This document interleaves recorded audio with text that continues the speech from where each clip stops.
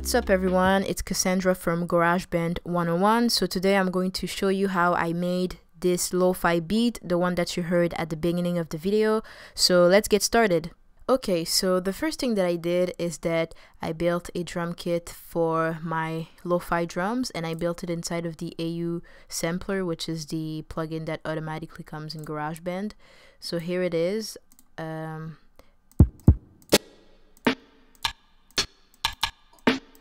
So I built a lo-fi sound kit. I took some sound from the internet. I'm going to leave the link in the description if you want to have the sounds that I used. So now I'm going to record the sounds, and before recording I'm going to see I had no effects. Okay, the drums were just recorded as is. There was no effect applied on it. I didn't even think I added EQ. Okay, I increased the volume a little bit. So now I'm going to record the drums.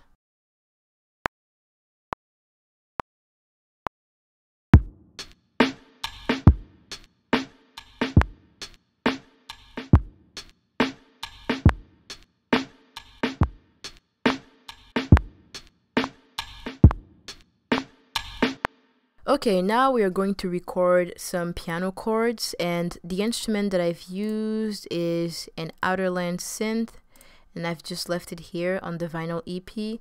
So I'm going to record it, but I'm just going to pan it to the center like this, and then I'm going to start recording.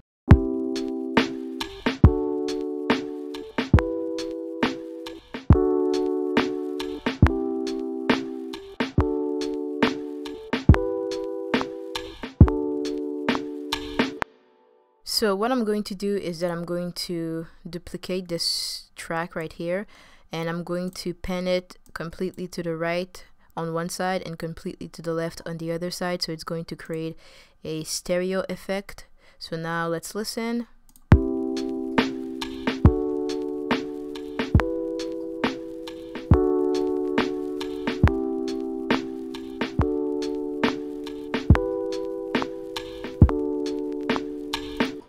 Okay, now we are going to record the classic electric piano. I'm going to record it as a bass. Okay, I'm going to play the lower notes on the keyboard, and I've added an effect on this track. So if I unmute it, I don't know if you can hear it, but there's kind of like a noise. I did that with a plugin called iZotope Vinyl, and it's free. You can download it on the iZotope website, and I've basically increased the mechanical noise. So now I'm going to record the classic electric piano.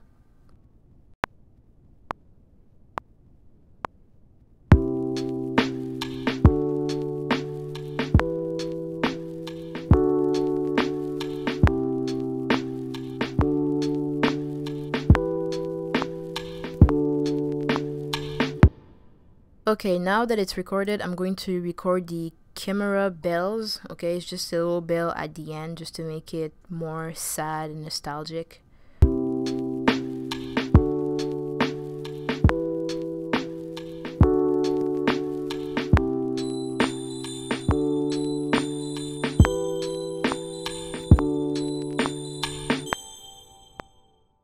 Okay, now I'm going to record a piano melody with the Steinway grand piano, and I'm just going to see if I added an effect on it.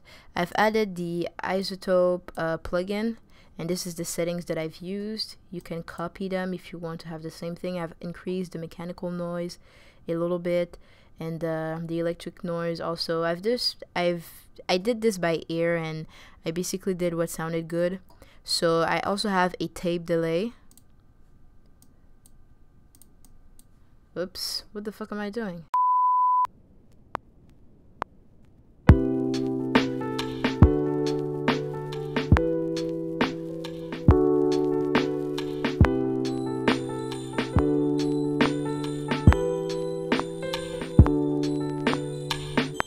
Now I'm going to record another melody with the Steinway grand piano, and if you notice, I panned the grand piano, this one, the first one, a little bit to the left, and this one a little bit to the right, just for the mix to sound better. So now I'm going to record that.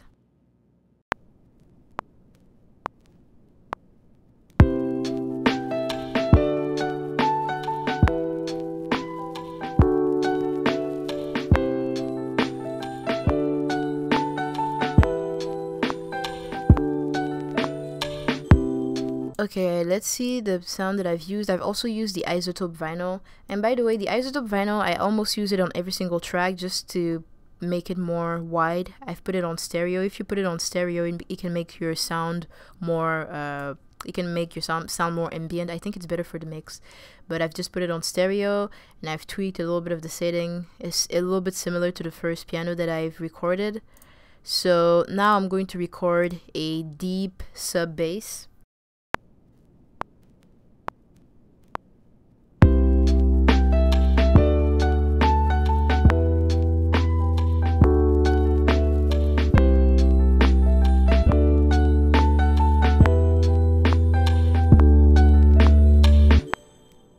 Okay, so now all of our instruments are recorded. I'm going to put all of the vinyl sounds and I'm going to show you where I got them from. And I'm just going to cancel the electric grand piano for the moment because there's like that background noise and it annoys me. Okay, so the sound that I've used for the vinyl, I've added some more vinyl crackles, okay? I basically took this sound right here and I sampled it and I put it inside of the session. And basically what I did is that I just took some part of the video, well, this thing right here, the sounds, and I pan one sound completely to the right and one completely to the left just to have a more stereo effect.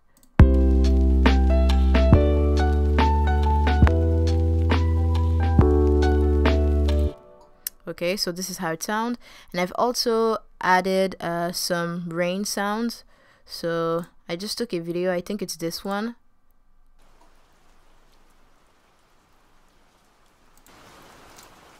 Okay, so now I'm going to add the rain sound. And basically what I did is I did the same thing as for the vinyl crackles. I panned one completely to the right and another one completely to the left, just like this. And now let's listen.